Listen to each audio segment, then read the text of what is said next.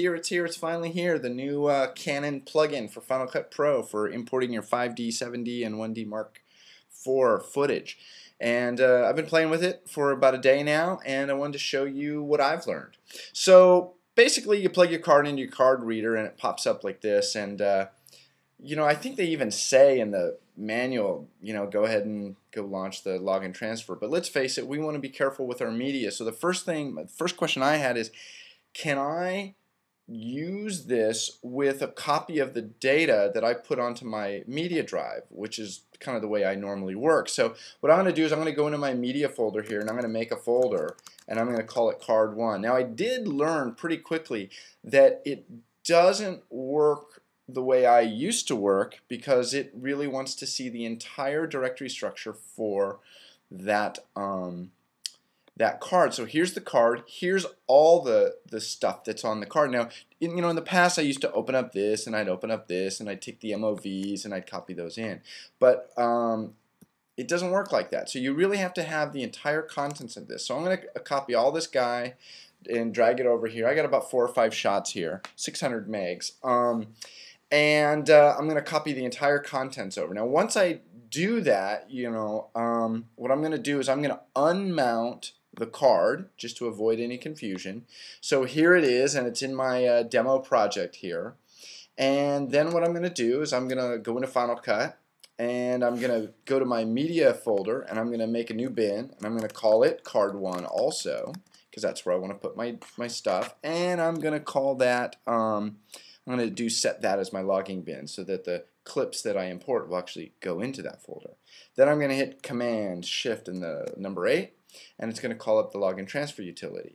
Now, if you just plug in the card, it automatically pops up. It's, you know, kind of sniffing for that. But we're actually going off of a copy of that data, which is in my project here. So I'm going to launch this guy. I'm going to go to my projects folder. I'm going to come down here, and I have my demo project that I always work on. Here's my media folder, and there's my Card 1. So once I select that, if I hit open, it's going to come in and populate with the 5 clips. Now you notice the volume name is the name of the folder, and I would really recommend that you have a naming convention for your cards. You know, it's a Card 1, number 1, card, you know, camera 1, Card 1, something, whatever it is, it should make sense for what you're doing. Now here shows just some sample clips, a shot around the office here, and I can you know, I can scrub through them, and I can mark ins and outs, but I mean, really, who has the time to do all that now? So once I have these guys selected, I can just once I select these, I can hit Add to Queue. However, the important guy up here is this little the little gear. I don't know what they call that. Come down to the preferences. The preferences is important because it allows you to select the format. Now, it's a kind of a hard to see little user interface thing, but it has these little up and down arrows, which basically means I can select those guys. So I come over here and I go ProRes 422. I like working in the HQ. A lot of people do stuff in LT. We sort of standardized on HQ. So once I select that guy, I can hit Add to Queue, and it's going to start ripping and putting those guys into my directory called Card 1.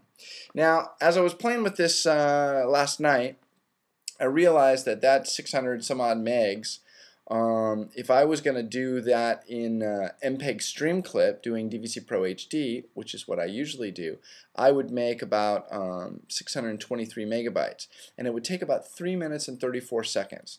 Now, in one test I did using ProRes 444, is it 4 4s or 3 4s? Anyway, because that was the default setting. You have to remember that you can use that little gear, this little guy.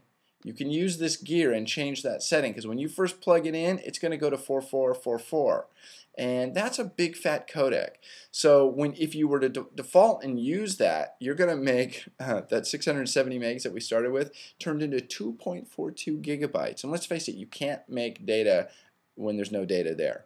And in actuality, at going to 4444, the EOS, the Canon utility, actually did it faster than MPEG Stream Clip.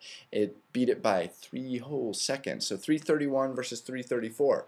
Interestingly enough, when I tried the same test to make some ProRes files in compressor, it failed, which is kind of what it does to me a lot. So This utility looks really good. Now apparently you can only go to ProRes files or the AIC, and you can use any flavor of the ProRes.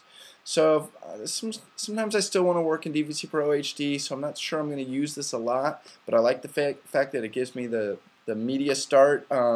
Actually, instead of being 0000, it becomes the hours, minutes, seconds of the day, and then it makes up frame numbers after that. So it's pretty cool. I think it's going to get some use, and I hope you find this helpful. Chat you later.